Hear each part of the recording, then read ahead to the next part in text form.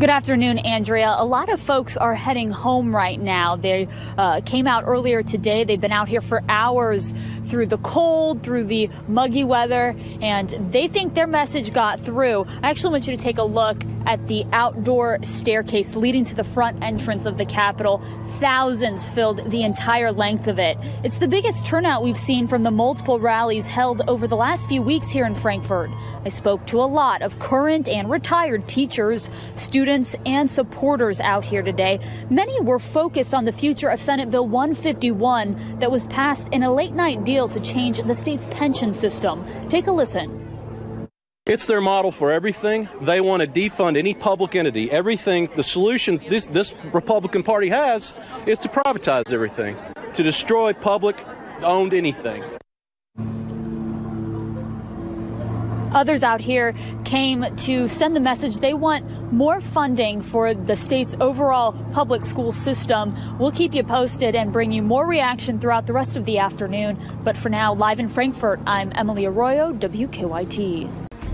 Teachers here were very frustrated about what happened last week. They voiced those frustrations today. We will remember in November. We are responsible. We are engaged. And we are fed up.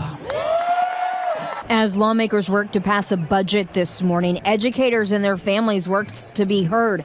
Thousands showed up at KEA headquarters, many addressing the politicians that passed last week's pension plan.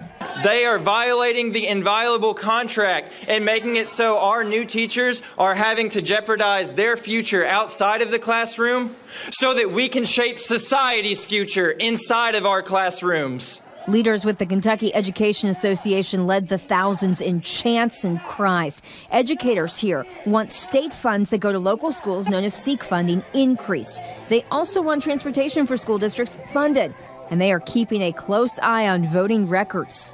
We must hold the legislature accountable for providing the necessary funding to keep their constitutional responsibility of providing a statewide system of common schools funded at levels that keep up with the current economy and the needs for 21st century learning. KEA leadership told us no matter what happens with the budget, they plan on talking with everyone they know come November. In Frankfort, Kristen Kennedy, WKYT.